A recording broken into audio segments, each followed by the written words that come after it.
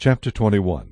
Now there was a famine in the days of David for 3 years, year after year. And David inquired of the Lord, and the Lord answered, It is because of Saul and his bloodthirsty house, because he killed the Gibeonites. So the king called the Gibeonites and spoke to them.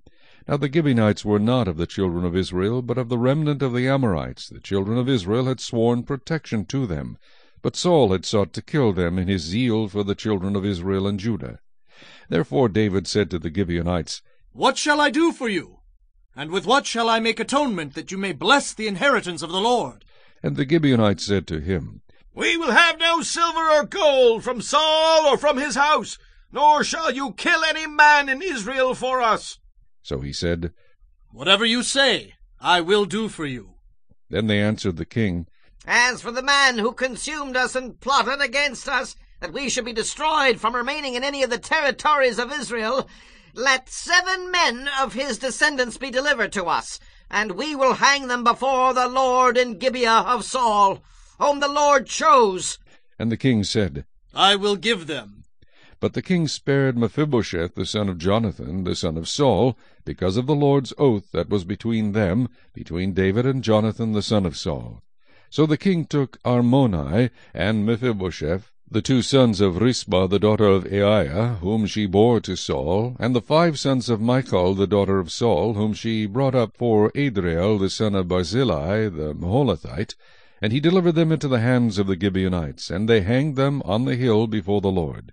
So they fell, all 7 together, and were put to death in the days of harvest, in the first days, in the beginning of barley harvest. Now Rizpah the daughter of Aiah took sackcloth, and spread it for herself on the rock, from the beginning of harvest until the late rains poured on them from heaven. And she did not allow the birds of the air to rest on them by day, nor the beasts of the field by night. And David was told what Rizpah the daughter of Aiah, the concubine of Saul, had done. Then David went and took the bones of Saul and the bones of Jonathan his son from the men of Jabesh-Gilead, who had stolen them from the street of Bethshan, where the Philistines had hung them up, after the Philistines had struck down Saul in Gilboa. So he brought up the bones of Saul and the bones of Jonathan his son from there, and they gathered the bones of those who had been hanged. They buried the bones of Saul and Jonathan his son in the country of Benjamin in Zelah, in the tomb of Kish his father.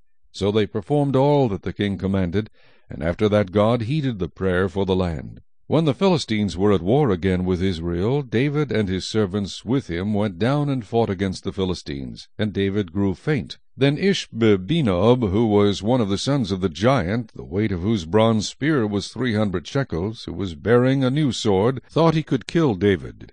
But Abishai, the son of Zeruiah, came to his aid, and struck the Philistine, and killed him.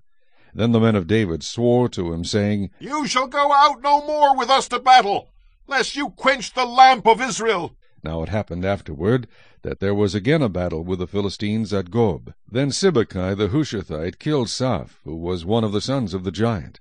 Again there was war at Gob with the Philistines, where Elhanan, the son of Jehoiaribim the Bethlehemite, killed the brother of Goliath the Gittite, the shaft of whose spear was like a weaver's beam.